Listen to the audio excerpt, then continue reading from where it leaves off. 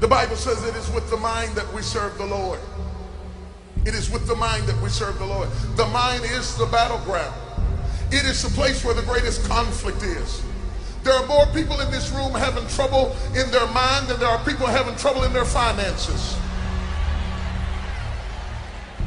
The struggle is in your mind. This is why we have people who go to bed tired and wake up tired. Slept 8 hours and you wake up still tired. The reason you wake up tired is that you got sleep but you didn't get rest. Your mind has been in turmoil all night long. You've been wrestling in your sleep. Have you ever woke up and your bed was wet? The bed is all tore up just like you've been in a fight because your mind has not rested. Your body went to sleep, but your mind is still caught up in a warfare. Your mind is the battleground. Touch somebody and tell them the enemy is after your mind.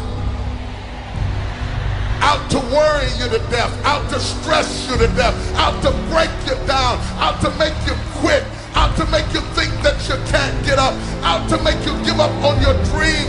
The warfare is in your mind. It's not in your checkbook. It's not in your savings account. It's not on your job. The fight that you got to fight is in your mind. And if you whip it in your head, you can whip it in your checkbook. You can whip it on your job. You can whip it out of your children. But you got to drive it out of your head. Put on the whole armor of God that you may be able to stand against the wiles of the devil. For we do not wrestle against flesh and blood, but against principalities and powers, against the rulers of the darkness of this age, against spiritual hosts of wickedness in the heavenly places. Therefore take up the whole armor of God that you may be able to withstand in the evil day, and having done all to stand. Paul says, take a stand, withstand, and then stand in the evil day. And believe me, the battle for your soul begins in your mind. If Satan can control your thoughts, he'll control your destiny. Because I assure you, when Satan sees you walking down the road like this, he will totally destroy you. You can't possibly survive in your own strength. Why are so many Christians decimated right now? Why are they just absolutely falling out? Because they don't have the strength to endure. The Bible says, be strong in the Lord. Say that with me. Be strong in the Lord. That means put on this whole armor.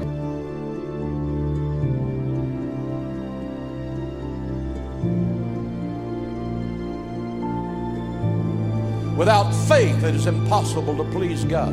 You can get nothing from heaven without faith. Salvation comes by faith. Healing comes by faith. Peace, love, and joy come by faith. You are no match for the prince of darkness. But when you put on the whole armor of God, you are more than a conqueror. You can look the devil in the eye and say, let God arise and let his enemies be scattered. Get out of my life. Get out of my thoughts. Get out of my marriage. Get out of my home. Get away from my children. Get away from my health. The power and the anointing of God are with me, and I am the conqueror here. Resist steadfast in the faith. The translation is fight him and fight him every day. Resist him and resist him every day. James writes, resist the devil and he will flee from you. Take a stand means you refuse to be intimidated by Satan, who comes as a roaring lion, according to 1 Peter 5.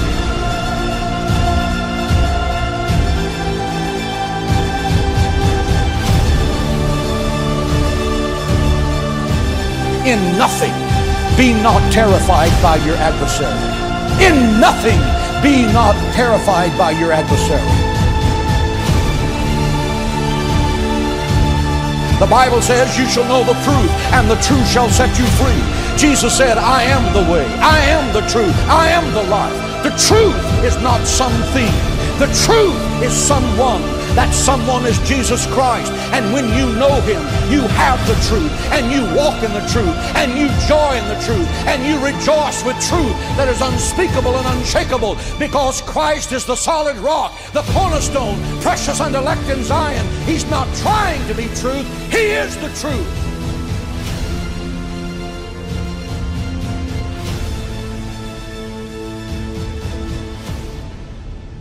But I want to put on the whole armor of God and come out fighting with fresh fire, that I can be counted worthy to be numbered among the New Testament saints.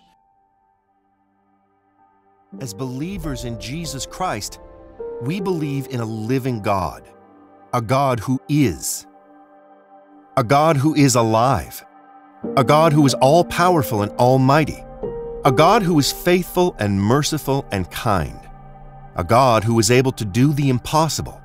He is able to go beyond human limitations and operate beyond the borders of our mind's understanding. One touch from Jesus Christ, one encounter with Him, and you will find that He is able. He's able to turn your life around. He's able to transform your heart and mind. So be encouraged, dear friend. Be encouraged, for our God is able to do exceedingly abundantly above all that we ask or think.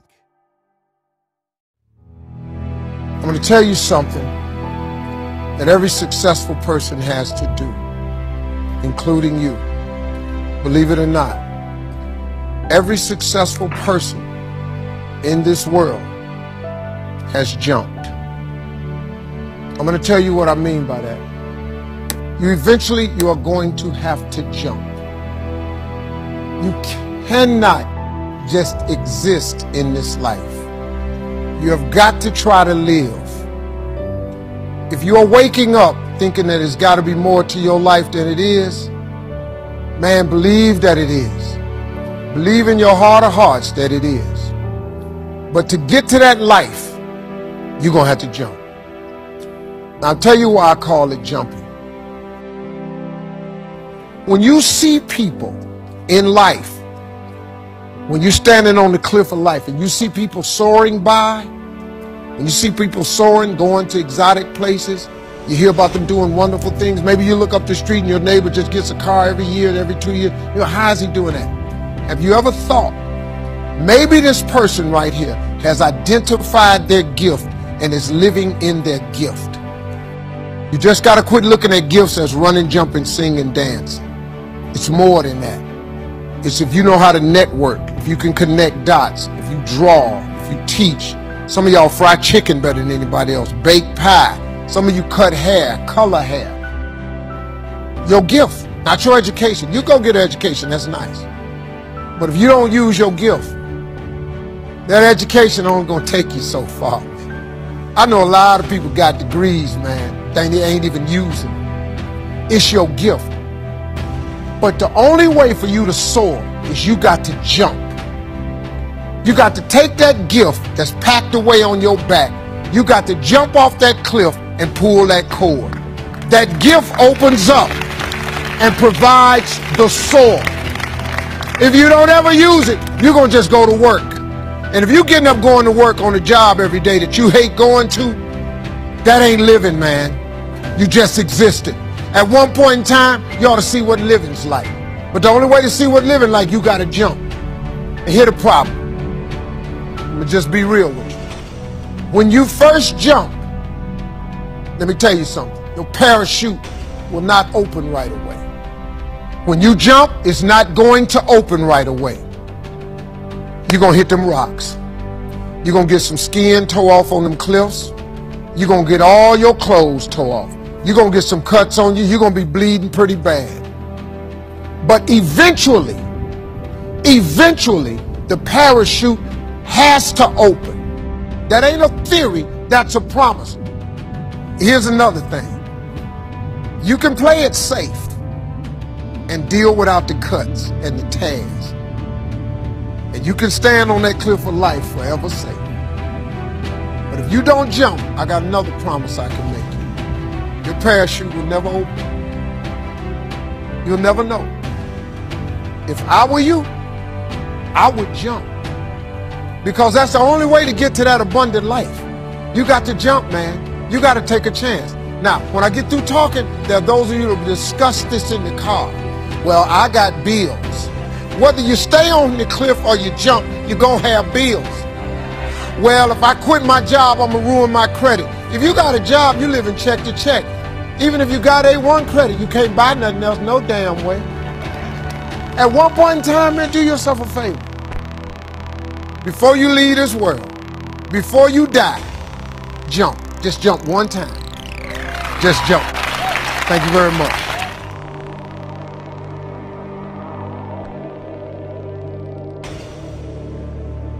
Here's the reality. Many of us today, you're going through a hard season. And the reality is it's easy when we hit a hard season in our spiritual journey, in our life, to give up on our destiny and dream, to just quit. But I want to remind you that hard seasons are very much a part of God's divine plan for your life. That sometimes easy and fun doesn't always mean fruitful. That sometimes the seasons of greatest growth and advancement for us are the ones that are hard. Maybe you've lived through or are living through your own storm. The problem is that most people don't know how to profit from their problems. Most people never learn how to harvest their hurts, how to learn from their losses. Mature believers, though, they do those things. They advance through adversity. And if you don't do that, instead of becoming better, you're going to become bitter, and God's not going to be able to use you the way that He wants to. So you got to trust Him in difficult situations, that even when it looks like everything is breaking down around you, if you trust in the Lord, you can experience incredible breakthrough and see God work in mighty, miraculous ways. When you feel and see nothing, believe by faith that God is up to something. You see, the struggle is a setup. When Joseph was falsely accused and put into prison for 13 years, 13 years he was put into prison at a hard spot, hard season. This is what Psalm says about him in 105:18. It says that he was laid in chains of iron and his soul entered into that iron. That's a powerful verse. What is that saying? That's saying there was something that happened on the inside of him when he was put into a hard place. Perseverance grew. His prayer life grew. His faith grew. Strength grew on the inside. There was something that happened in that place when he was chained up, when he was in prison, that could only be solidified in him during that place, during that hard time. What am I saying, friends? There are some things that only come to us spiritually the hard way. And they're not fun, and we don't like to praise and shout about it, but the reality is there is great hope knowing that though it's hard, God is up to something. That though it is hard, God is doing a significant work in my life. That though it is hard, God is preparing me for something that is ahead of me. If you believe it, can you say amen? And though he slay me, yet shall I trust him. You see, in order to develop real quality, it takes time, and it takes pain, and it takes endurance, and it takes grief, and it takes trouble, and it takes turmoil, and it takes destruction and demolition. Demolition is a messy thing. If you get ready to remodel your house, expect to have some mess. Everything you're going through is preparing you for what you ask God for. You just got to quit tripping while you're in the process, because the process is necessary. You may not see it now, but when he gets you on the other side of it, you're going to see exactly why it went that way, and you're going to be okay with it. Everyone wants a miracle, but no one wants to be put in the crisis that requires a miracle. The only way you really need a miracle is that you have a problem. And the bigger the problem, the bigger the miracle you need. We like miracles, but not the problems that go with them. But sooner or later, it's going to happen to you.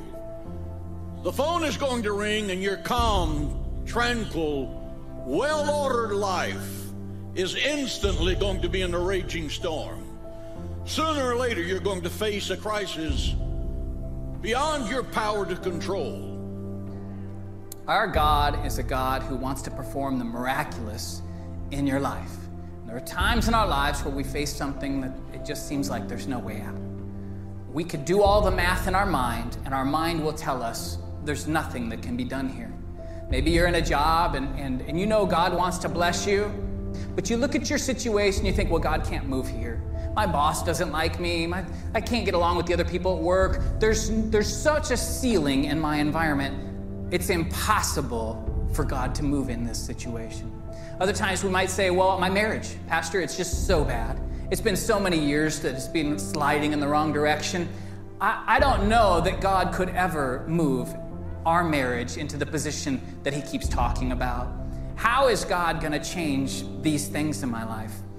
Pastor, I've been attacked in my body for so long, and the diagnosis is that it's incurable. Nothing can be done here. I'm not sure that God could even move. I don't know what he would do.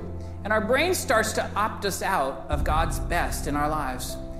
It says, well, the impossible things, I don't know that God still does that anymore. We begin to forget the things in our past where God did perform the miraculous. Can you think back to a time when God did something miraculous in your life that no one could explain? Something happened and you got a breakthrough when there seemed to be no way. There was a miracle that happened in your life that could not be explained with the mind. The mind wants to get in your way. It wants to say, well, that's impossible. A lot of people believe in the Bible. They believe in the miracles in the Bible. What they don't believe is that God will do it for them and do it now.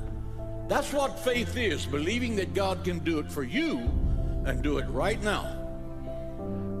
We live in a world where everyone's telling you you can't pull this off.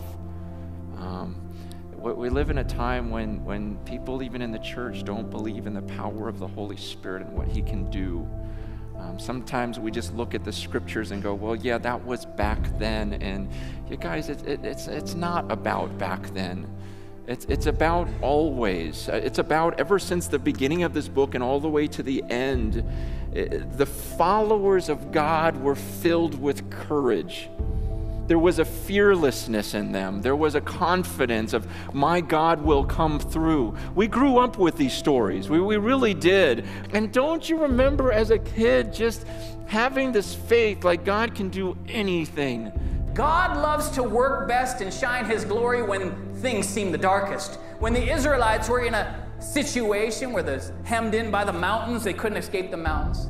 They had the sea in front of them, they couldn't swim across that, and the Egyptians were coming in, and God had positioned them there. You'd think, they thought, well, what is going on? This is impossible. You know what? Even when it looks impossible, God can either blow up the mountains or he can part the sea. He's going to figure it out. We just have to keep believing that no matter how impossible it looks, God can still do it. I don't know how he's going to come through in this financial situation, but here's what I do know. I know that my God will meet all of my needs according to his riches and glory. I don't serve a God of the practicals. I serve a God of the miracles. The God of the Bible is a miracle-working God. In the Genesis of time, he breathed into a handful of dirt, and Adam became a living soul. That was a miracle. He separated the day from the night. He flung the glittering stars against the velvet of the night to glisten like diamonds as an eternal reminder to mankind that he is the infinite creator. He set the sun ablaze and placed it in the heavens as his version of the eternal flame. The infinite power of God to create is far beyond our imagination to grasp. The God of this Bible is a God of might and miracles. He's a God of grace and glory. He's a God of power and patience. Moses parted the Red Sea and walked across on dry ground with almost 2 million people. He healed the lame, he healed the deaf, he healed the blind. That, my friend, is miracle-working power. About being average. But I want to tell you something. I stand here before you, before all of these people, not listening to those words, but telling myself every single day to shoot for the stars, to be the best that I can be. Good enough isn't good enough if it can be better, and better isn't good enough if it can be best. That's when you hit rock bottom. Remember this: while you're struggling, rock bottom can also be a great foundation on which to build and on which to grow. Person that gets up off the canvas and keeps growing, that's the person that will continue to grow their influence. This woman was the finest woman I'd ever seen in my life. We're at this dance, and I find out her name is Trina Williams from Lompoc, California. And we're all dancing, and we're just excited. And I decide in the middle of dancing with her that I would ask her for her phone number. The next day, we walked to Baskin & Robbins ice cream parlor. My friends couldn't believe it. This has been 40 years ago, and my friends still can't believe it. We go on a second date, and a third date, and a fourth date. We go together for a year, 2 years, 3 years, 4 years. By now, Trina's a senior in college. So now it's time to propose. We get married, we have a few children. Our lives are great. One day, Trina finds a lump in her left breast. Breast cancer. 6 years after that diagnosis, me and my 2 little boys walked up to Mommy's casket. And for 2 years, my heart didn't beat. If it wasn't for my faith in God, I wouldn't be standing here today. If it wasn't for those 2 little boys, there would have been no reason for which to go on. I was completely lost. That was rock bottom. You know what sustained me? The wisdom of a 3rd grade dropout. We're at the casket in College Station, Texas.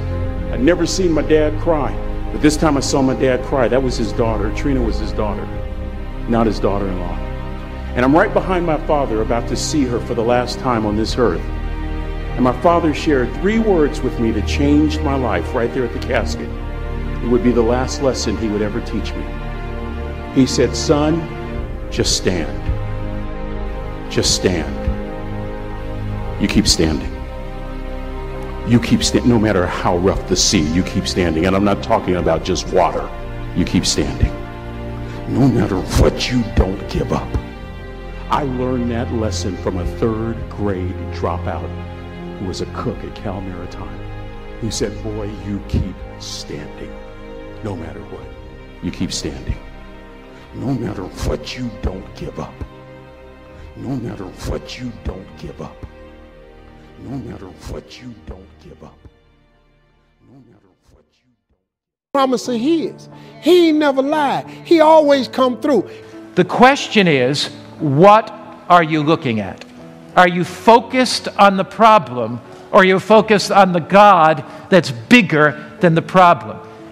If you focus on the problems, you are going to tremble in fear rather than move forward in faith. Fear exaggerates the problem. Faith sees beyond the problem to the God that wants to solve it. Fear sees the problem as bigger than God. Faith sees God bigger than the problem. The issue is never the size of your problem, it's always the size of your God. Because if you have a small God, there is no problem that won't be too big. And you will never ever ask God to do big things. It just won't happen. Because here's the thing, even when I say, do you have a small God? God doesn't get small. It's just our vision of him is small. Quit tying God's hands and take the limits off of it. When you give in to weariness, you lose your strength. When you start thinking it's not fair, it's been so long, it's never going to work out, the energy you need to move into your destiny is being drained out. I'm not asking you to never feel weariness. It will come. I'm asking you to not allow it in. When you're weary, you won't have the passion, the determination, the courage to fight the good fight of faith. Don't let battle fatigue keep you from your victory. Don't let weariness stop your dream from coming to pass. You are closer than you think. When it's the most difficult, you face the greatest temptation to settle, that means the victory is near. The promotion, the healing, the breakthrough is about to show up. I want to ask you this question. If you could do something impossible, what would it be? Maybe it would be some exploit for God. Something that God's laid on your heart. Maybe if you could do something impossible, it would be in the realm of a relationship. What would it be that you'd like God to do that's impossible? Well, I have wonderful news for you tonight. God wants to do the impossible for you, his child. People that don't have God or His power do great things all the time. God doesn't call you to do great things. God calls you to do impossible things. Listen to these few quotes. I love them dearly. A.W. Tozer, God is looking for those with whom He can do the impossible. I love this next sentence. What a pity that we plan only the things that we can do by ourselves. George Mueller, faith does not operate in the realm of the possible. There is no glory for God in that which is humanly possible. Faith begins where man's power ends. The great missionary Amy Carmichael to India, when you're facing the impossible, you can count on the God of the impossible. I love this quote from Warren Wiersbe. Our faith is not really tested until God asks us to bear what seems unbearable, to do what seems unreasonable, and to expect what seems impossible. D.L. Moody, if God is your partner, make your plans big and impossible. We say, Brother Gibbs, those are the words of men. Well, listen to these verses. Jeremiah 22:17. O Lord God, behold, thou hast made the heaven and the earth, and by thy great power stretched out thine arm. There is nothing too hard for thee. Jeremiah 32:27. Behold, I am the Lord, the God of all flesh. Is there anything, he asks, that's too hard for me? Matthew 19:26. But Jesus beheld them and said unto them, with men this is impossible, but with God all things are possible. Have you ever noticed we stopped talking about the impossible? And yet we serve the God of the impossible. All of us at some point in our life have had our backs to the wall and we think, God, I don't know what to do. I don't know where to go. I don't know which way to turn. What shall I do? We've had our backs to the wall and everything looked rather impossible. It looks impossible for us to be able to get through this without a great deal of pain or hurt. It looks impossible for us to get through this without some real financial problems developing. It looks impossible for us to be healed after what the doctor said. So there are all kinds of situations we come into. The first thing I want you to notice here is this, and that is that Jesus is aware of those circumstances in which we feel it is a seemingly impossible situation. You notice I didn't say an impossible situation, but seemingly impossible. It appears to be impossible. It looks like it's impossible. For example, when you and I hit one of those difficult situations in life, or our backs to the wall, or we think something looks impossible, what do we say? We say, oh Lord, what am I going to do? Wrong question. Now remember, this is really important because you're going to get one of these. Lord, what in the world am I going to do? How many of us have asked that? Oh God, what in the world am I going to do? That's not the right question. The right question is, Lord, what are you going to do? Nothing is impossible when the supernatural invasion of God by the Lord Jesus Christ comes into our life and He enters our circumstance to deal with them. If I alone have to deal with them, I'm going to have a problem. But if He begins to deal with them, if I allow Him, if I acknowledge Him, if I call upon Him into my circumstance, He is going, because of His compassion and love, to deal with that circumstance no matter what it is. And oftentimes we wonder why things don't happen right. We wonder why we can't figure it out. God doesn't want us figuring it out. He wants us to rely upon Him, to trust in Him, and as He says, to call upon Him. Not only is He aware of our circumstance, but listen, He always has a plan for our seemingly impossible circumstances. That is, Jesus is never caught off guard. That is, He always knows what He's going to do, and He knows how He's going to do it, and He knows how, where, when, and He knows exactly the resources that are necessary. No matter what you're facing in life, He knows exactly what to do. So I'm going to stop my calculation. I'm going to start trusting and see what you do. You'll be amazed at what God can turn around in your life. And I come into my junior year, and I'm about to get exactly what I wanted. About to get this thing called NFL. And I'm 10 games away from this dream that I wanted my whole life, right? This thing that I've been working for my whole life. My whole life is dedicated to this one game. I'm up Saturday mornings, 4 o'clock, 5 o'clock in the morning, 2 miles to a fire station, 2 miles back home. I'm in the park, 9:30, 10 at night, doing everything in my life surrounded the game of football. I'm sitting at home at night. I'm throwing balls up to the ceiling, and I'm catching them different type of ways, trying to see if a receiver was to check me, if I wanted to catch an interception. Like, everything revolved around this game, and I finally get in a position in my life to where now I'm 10 games away from it. I got the paperwork that states I'm about to be an NFL draft pick. NFL on top of the paper. Inky Johnson projected top 30 automatic multi-millionaire. Now all you have to do, the hard part's over. Just play the next 10 football games, Ink. You made it. And I go out in a silly game against Air Force, 2 minutes left, and I go to make a tackle that I can make with my eyes closed. And I hit this guy, and as soon as I hit him, I knew it was a problem, but I didn't think it would be this type of problem. Like, you know how when things happen, you're like, I didn't expect that, but I don't think it's going to be anything too crazy. And when I hit him, every breath in my body left. My body goes completely limp. I fall to the ground. I blacked out. My eyes open. I'm still not, too concerned because it's football. I told Pastor, I never thought about a career-ending injury. You have injuries within the game. When my eyes open, guys run over, Ink, let's rock, man, let's go, let's finish him off. And I'm like, I can't. Like, what do you mean you can't? You're a starting corner. Get up. You can nurse your injury after the game, man. I'm like, no, I can't. They said, what do you mean you can't? I said, I can't move.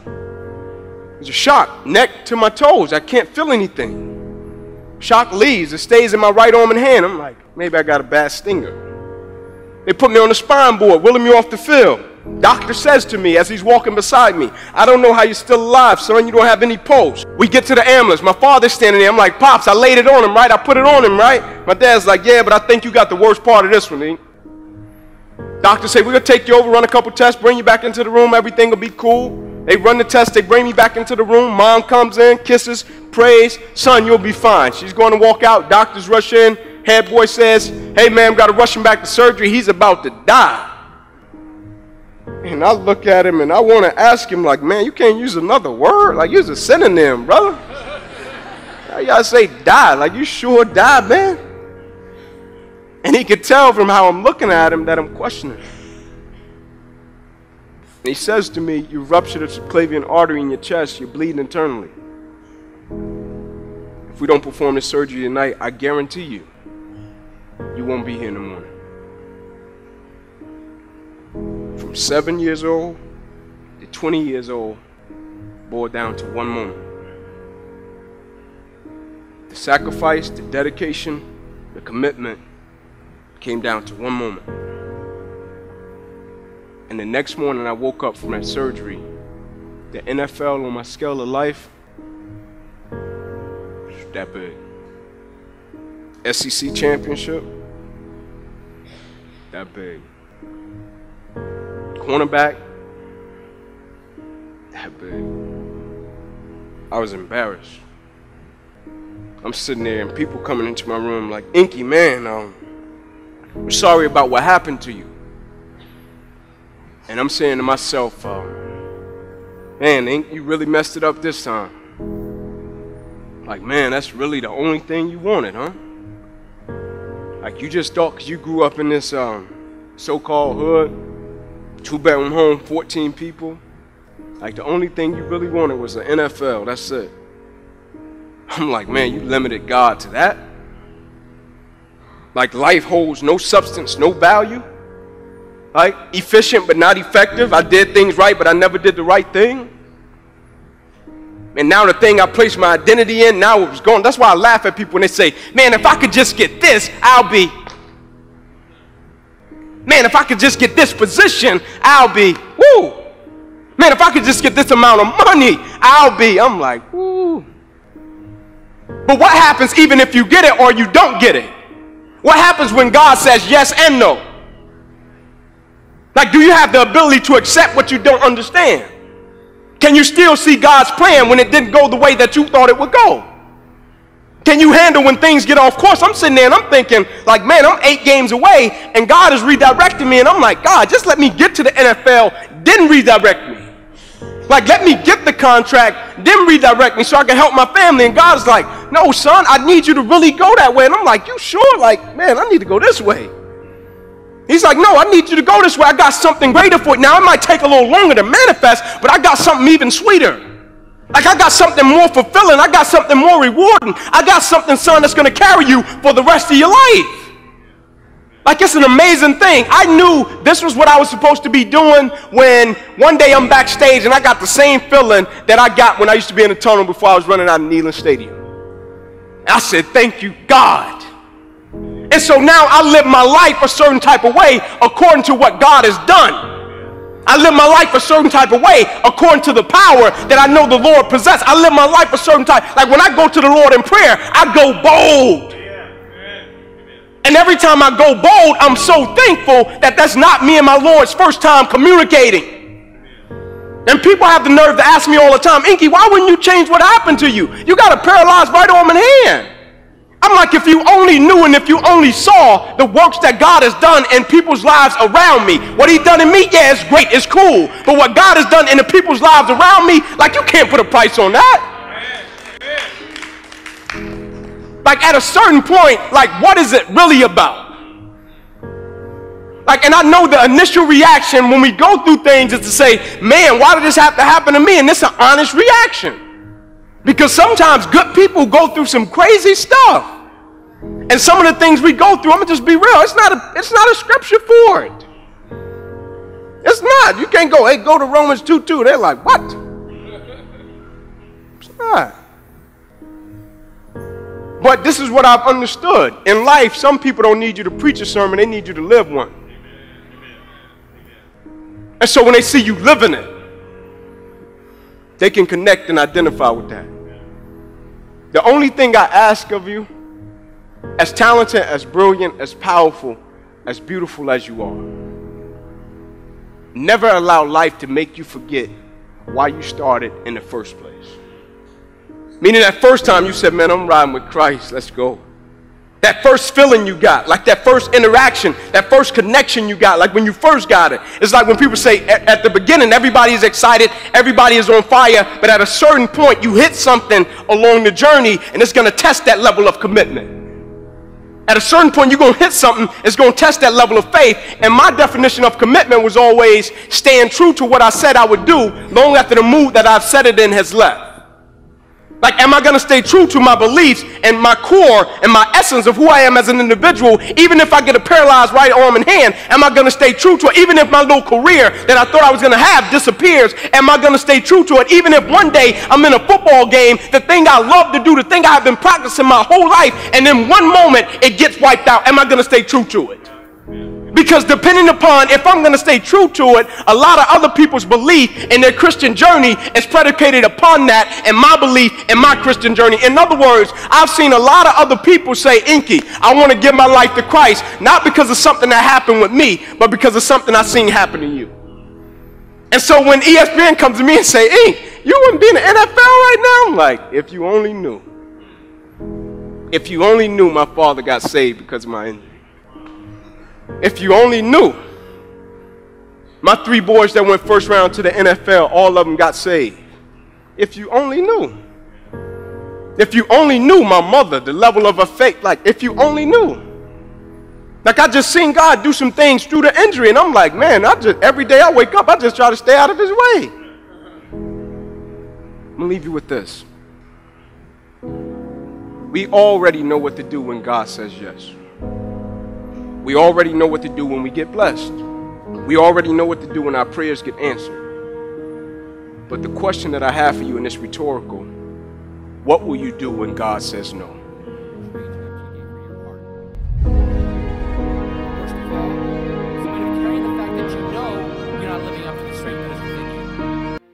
Not being the strongest version of yourself. And all of this resistance accumulates. It grows so heavy that your body feels like it's going to break. So what do we do when we feel like we're on the brink of destruction? What do we do when we feel like the weight has become so unbearable? We need to learn to lift that weight. Not because of who we are now, but because of who we know we are to become. Don't you ever let somebody tell you you can't do it.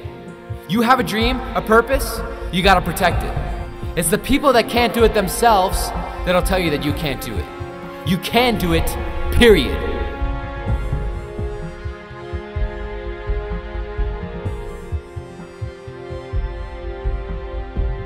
You see, it's impossible not to feel pain. But to not feel pain, you have to live too cautiously to even be living at all. You see, you may not get that job the first time, or the next one, or the one after that. But here's the thing.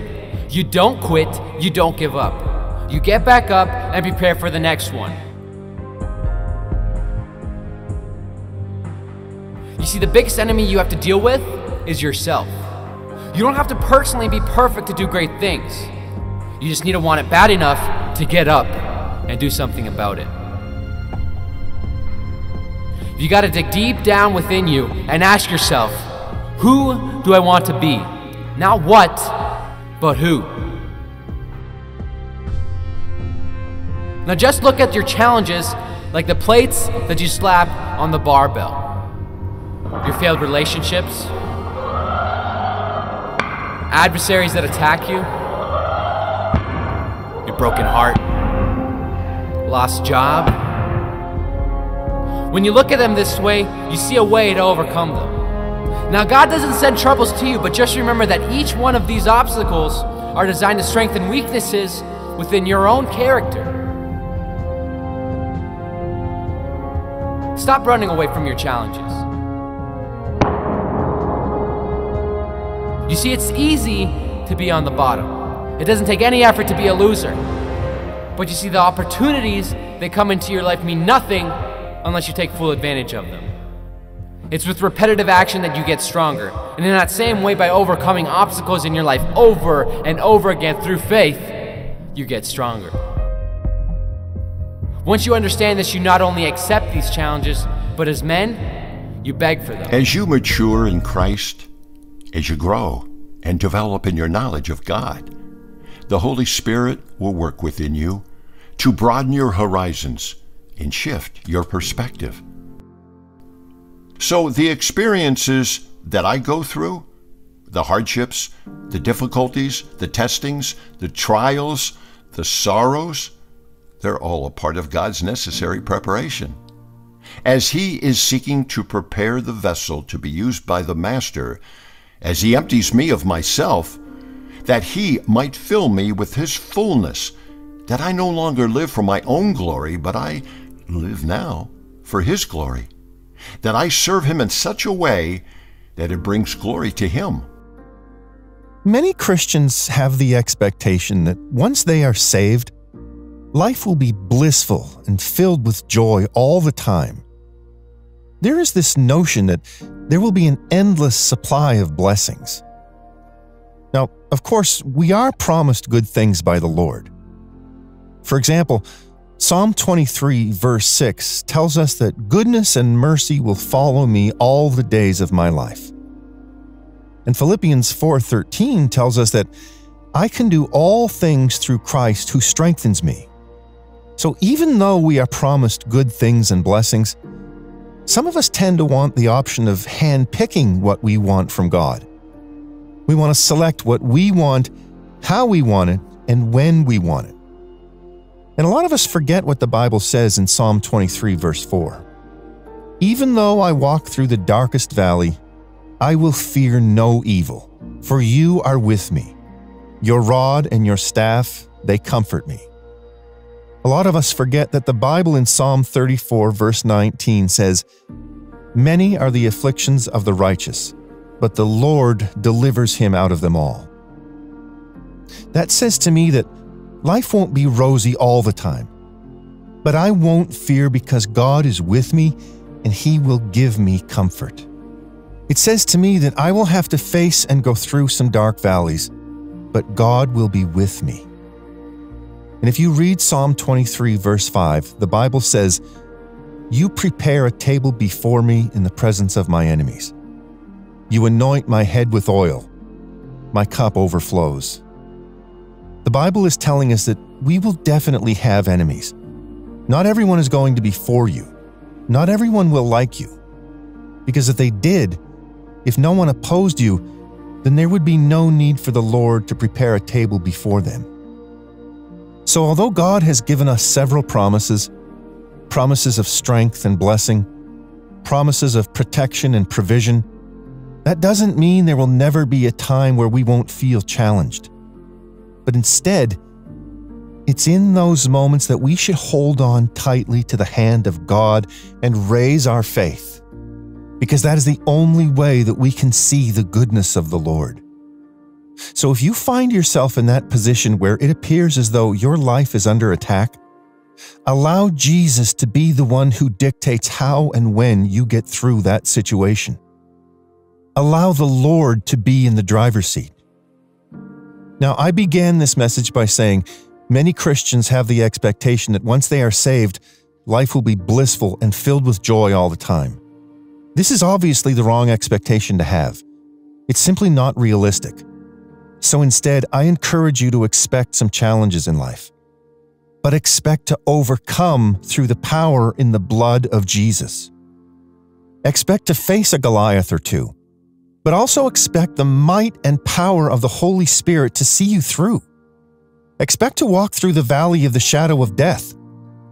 But people of God, you should also expect that the Good Shepherd will be looking out for you. His rod and staff will be right there to provide you with comfort. Expect adversity. Expect the lion's den. Expect the Red Sea, but expect Jesus Christ to deliver you out of each and every situation.